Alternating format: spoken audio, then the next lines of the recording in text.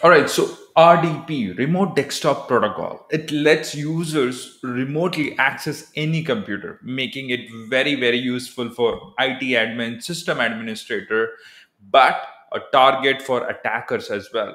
So RDP traffic is actually encrypted using protocols like TLS to ensure it is secure. But this can be complicated for security investigation. In this video, we are going to learn how to decrypt the RDP traffic using Wireshark. So let's dive in. All right, so let's begin with getting our RDP packet capture. I'll share you the link to download this packet capture. This is let's first find out the RDP traffic. So you can do that by TCP port as well by 3389. Okay, so this is how it all starts. Usually, of course, from address. Once the system gets the MAC address for this, it will exchange. It will send the ARP packet, which is address resolution protocol.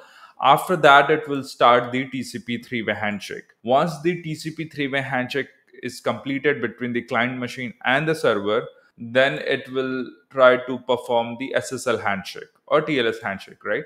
And client hellos, server hellos, and pre-master key get generated. Then the actual data get transmitted in the when you see the application data. These are all encrypted traffic, right?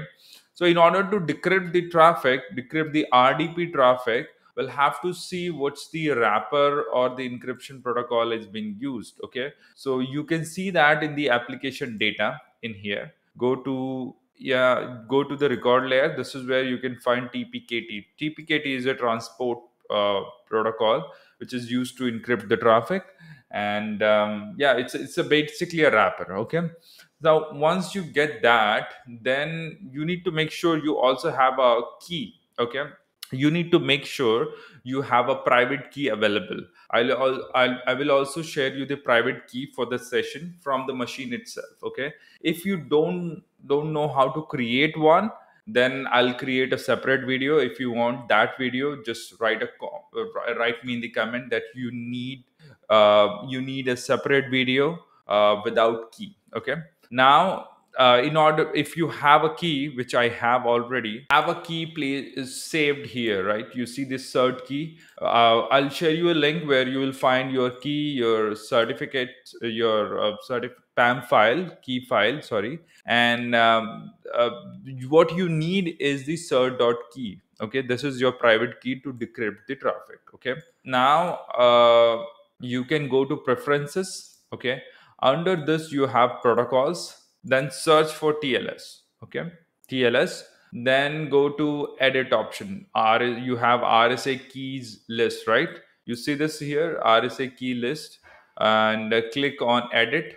Okay, let me maximize this a little. Once you do that, click on plus sign, and then what you can do is you can add, you can specify this the IP address, or you can keep it blank to apply it for everyone, right? And then you also have an option to specify the port.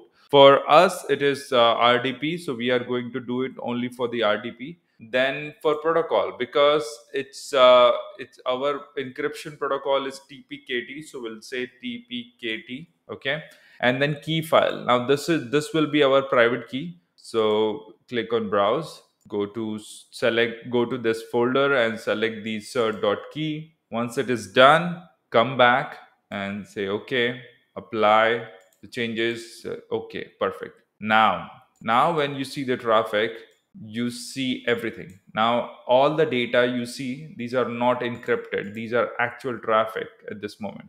If you want to verify, you can just simply type RDP, and perfect. Can you see that these are actual RDP traffic? These are all unencrypted, right? Which wasn't possible earlier. Now because these are all encrypted, these are all unencrypted, decrypted traffic.